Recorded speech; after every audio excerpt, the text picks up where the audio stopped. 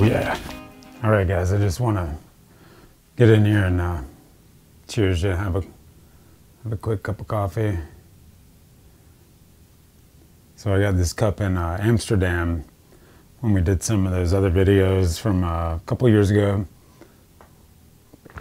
It's I got it at a regular, like, you know, houseware store for less than €1, probably like 70 cents or whatever. But it's my favorite tourist cup from Amsterdam. Then we went over to the Alps, and I'll try to link that video for you guys if you haven't seen it, the BushCraft survival shelter in the Alps. You guys check that little guy out. Cheers. Have a cup of coffee. Fresh ground, good stuff. I always say I like my coffee like my women. Colombian. Mrs. Colombian. I probably said that before though. I always say I like my coffee like my women. Colombian. Mrs. Colombian. I probably said that before though. I take my coffee black in case you want to know. Just black.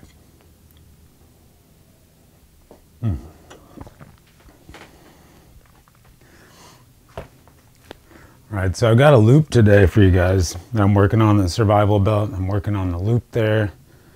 And I've got it traced out. I'm going to try to put that together. And Joe's Neon sending some type of sheath or hanger or something. We'll find out this week for the Wetterlings hatchet. So that's pretty exciting. You guys check out Joe's Neon. I'm going to talk to you guys about the hot tent. So this is my wood stove for the hot tent. Give you a good size, you know, idea of the size. I usually have it inside my pack, right down against the back, like that, because it's usually the heaviest thing. And then I pack in the pack in front of it on that end. So that's usually how it's carried. You can see it's not that big. I really like this stove a lot. I am currently trying to purchase a new stove. I've been talking to a company about it. I hope to get that one. So I have two in the works. This is the beast. The other one's a little lighter weight. We'll see what happens there. That one is a deal of a stove. So I'm hoping that I can get you guys links to what I use, and that way you guys know exactly where to go, and an affordable hot tent stove. You can make the stove yourself and things like that, but unless you have access to stainless steel or titanium, it's going to rust out. And trust me, I've already had a few homemade stoves just rust to nothing. They're useless. Homemade kettles out of tins. You know, get like a cookie tin, make a kettle out of it, and it rusts out. So anything like that is a temporary fix at best. For one season or temporary, you know, you can probably get away with it. And I might do some projects in the future just like that. But I already have the stovepipe, which is the stovepipe. It's the hardest part to make. So anyway, this is the hot tent stove, a wood stove. It packs into here. And then my normal tent is here. This is the 5-man Go Light Shangri-La 5. And there is a new version of this tent from My Trail. I almost said Up Trail. That's a YouTube channel. This guy right here, Up Trail 71, if you can see him. Can you guys see this? Anyway, so this is, it's now called mytrail.com, and you can get their teepee style tents. I really like this tent. I've had it for a long time now, like 5-6 years, maybe more. And yeah, I can't say enough about just a really good sil nylon tent. And I put the stove jack in it myself. I've been running a hot tent. I've even taken people on trips, guided people on trips in the winter time, using this as a warm place to go. And then after everything was said and done for the day, a place to sleep. So, you know, I've slept up to 5 people in here, 5 adults. I normally sleep 3 or 4, and Missy and I and Chief And now axle, we would fit in this easily. Does have a bug net also, that's separate. I never carry that unless it's for a particular reason. So there's no bottom to the tent. That's why I always have my black Tyvek ground sheets. They're 7 foot by 3 foot, and it's perfect. You just bring one each, throw them down, put your stuff on there, put your sleeping pad on there, protects from the snow, the ground, whatever. And that's how we roll. And so I carry this and the stove, sleeping bag, sleeping pad, and then, you know, basic cook kit and regular, you know, backpacking essentials. I do have a second stove jack, and my plan, so you see how large that is. Let's see if I can get it out from back here. So my favorite tarp that I have is my War Bonnet. My favorite tarp is the War Bonnet Superfly.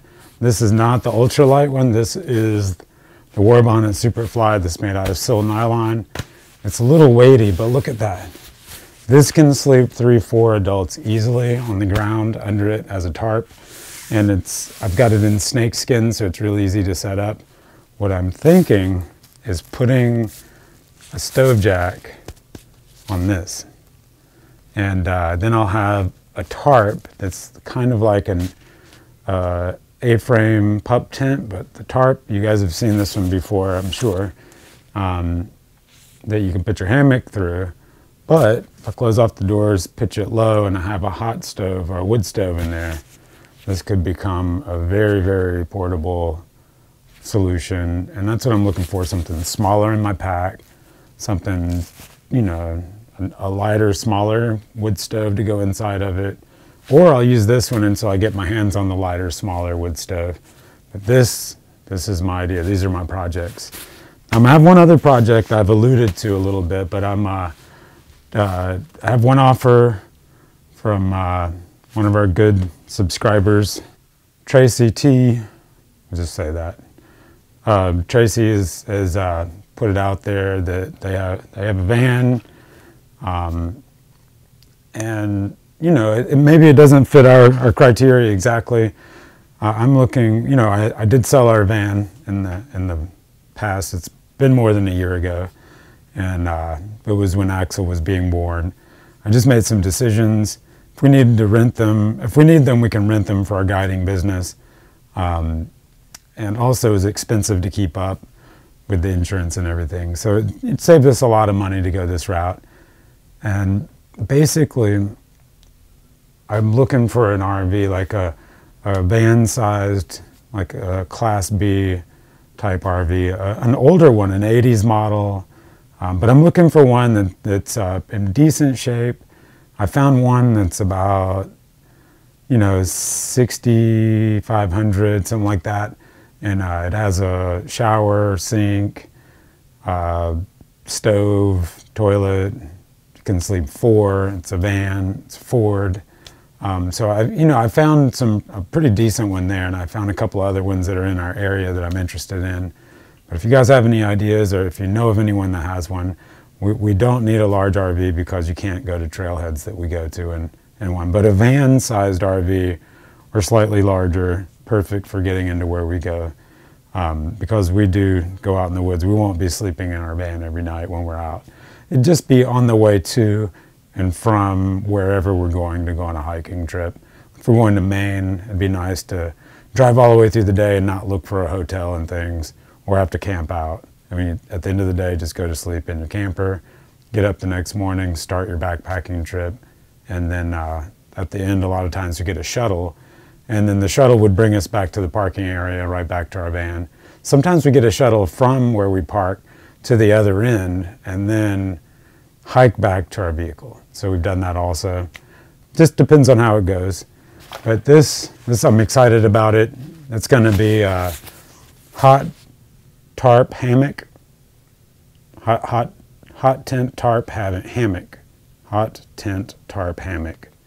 So it's a hot tarp, a wood stove inside of a tarped area that I could put a hammock in. And I'm going to try to set it up where I can still have the hammock hanging that won't bother it. And that you could lay in the hammock to get the most effect from the heat from the stove, because heat rises. Sometimes in a hot tent, it's cooler down on the very, very lowest area, like an inch from the ground, and then it's hottest up at the top of the teepee. So I'm pretty sure this is going to run me out, but this is a new idea. Going to be working on this one from now on, and you guys can keep up with that. The BushCraft Belt is also one we're working on. I'm working on, it's ongoing. If you guys have ideas for that, let me know. I'll show you what we have so far. The flashlight and the bear spray are on there just for fun. Let me show you guys. Check that out. So we got knife, pouch, bear spray, flashlight, dump pouch. So that's the BushCraft Belt. The bear spray, this'll be gone. That should normally never be there, and then this should be somewhere else because it'll just fall off. So we'll take those guys off, and we'll have another look at it. BushCraft Belt update. So I've got a hot tent project. Goes right along with this, guys. I'm going to put this will give me a lot of space. A lot of space inside my pack, a lot of extra weight off my shoulders. Just having this stuff on a belt outside of my jacket or on my waist, but this would normally not be the belt holding up my pants. And also, here's the update on the dump pouch. Check that out. Dump pouch complete. I still have to dye the strap. Check that out. I still have to dye the strap on the back of my other leather pouch, but I've got that one on. And then that's how that turned out. I've got a little bit more work to do on this one, but here, I'll put this guy on for you guys and show you where we're at with it.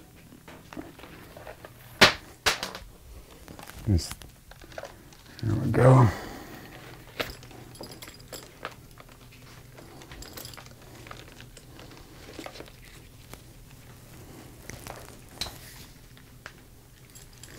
So generally I don't want much on my back because I'll be wearing a backpack. And I'll get to that when I get to it, see how that works out. So, got my knife here, got my fire kit, got my dump pouch. See if I can show you this. I'll try to, so open it up, boom, falls open. And then I put this little leather piece there to hold it up. Like I said, I'm not quite done, but you guys see that leather piece? There's a stitch in each corner. I put 2 in the top so far just to see how I like it. I think I'm going to raise the bag up so that it can flop over. That way when I'm carrying stuff here on my side, that I can close it and just carry it there if I feel like it. So that's the dump pouch.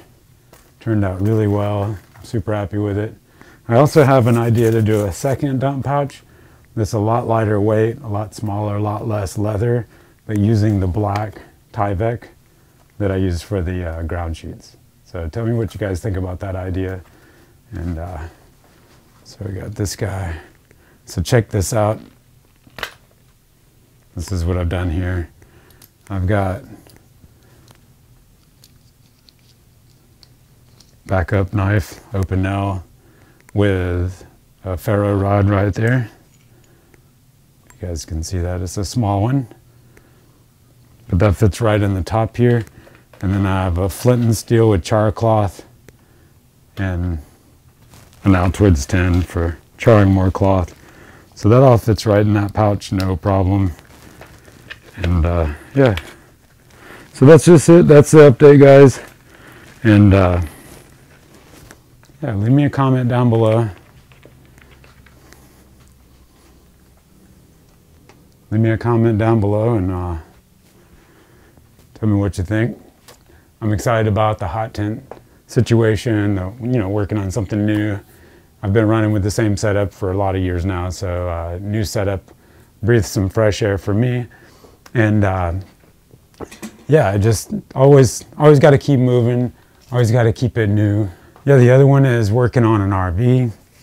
We're looking, we're trying to find something in the right price range that's nice enough and that's small enough for us, because we really need a small rig. But I'd like to have a shower, a toilet, a generator, a sink, a stove, sleeping area for at least 2 full-grown adults.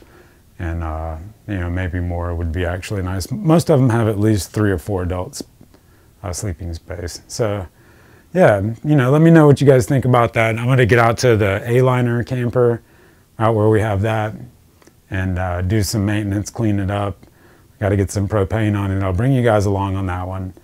And, yeah, let's keep moving forward on this BushCraft Belt situation. And let me get Chief in here to talk to you guys for a second. Come here, buddy. It's 17 degrees, so Chief's trying to stay warm. What's up, buddy? He doesn't like the cold so much. Oh, I think he just had a snack. You got a burp in there, man. What's going on? Chief. Chief. Chief. Get in there. That's the Chief. Ah. Big boy. You listening to everybody? You listening to everybody? What's going on? Is that Missy? Is Missy home? Is Missy? Oh, she is home. All right, guys. Got to go. Missy's home. Talk to you next time.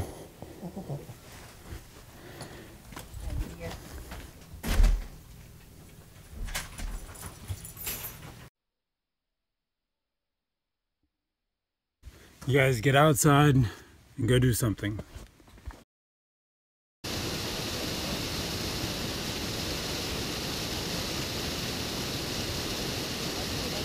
There he is.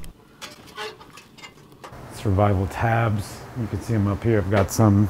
Also have Salazan chocolate. Salazan chocolate. There should be a sticker right here. This is Salazan chocolate. Those guys have definitely supplied us with some really awesome chocolate. Shout out to Salazan chocolate. You guys check them out. They don't ship in the hot months. You have to find them locally if it's hot out. So you have a limited time now to order some Salazan chocolate. Tell them that you found them through Wilderness Rocks. Salazan chocolate. They sent me some chocolate and it was awesome and I couldn't stop eating it. I just wanted to talk to you guys for a couple of minutes. I want to remind you also that we have stickers for sale on our website. You can check that out down below. And we also have t-shirts. And we have limited sizes on that, so get them while they're hot. Wilderness Rocks Black Tyvek ground sheet for putting under your sleeping pad to keep the sleeping pad, give it a little more insulation and protect it from the ground. Used for Appalachian Trail through hikers a lot. This one is black, is different, and it has a Wilderness Rock sticker on it. We have those for sale on our website.